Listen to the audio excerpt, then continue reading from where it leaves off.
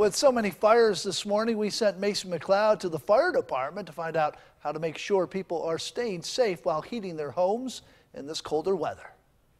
Number 1, if you heat your home with a space heater, monitor it carefully. If a fire does occur or a problem with that heater occurs, you are conscious and alert and you're aware of what's going on and you can deal with it.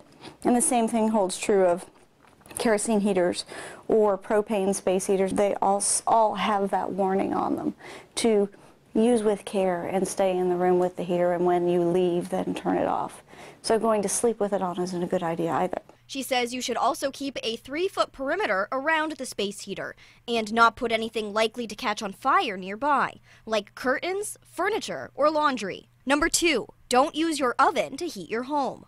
When we open the door, we get this nice wave of heat, but it's not designed to continue that level of power pulling through there, and it will fail at some point and cause a fire. I had a resident last year that we worked with who said, "Oh yeah, I've been doing this for years," but the house burned down.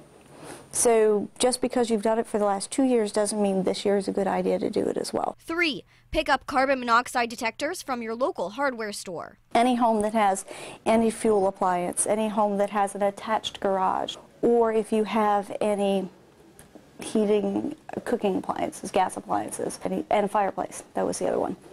Those things create carbon monoxide. Can't see it, taste it, or smell it. So a carbon monoxide alarm is a valuable tool to have in your home as well.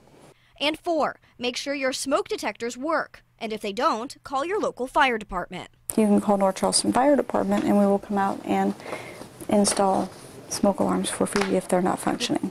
Okay. Several of the departments have smoke alarm install programs as well.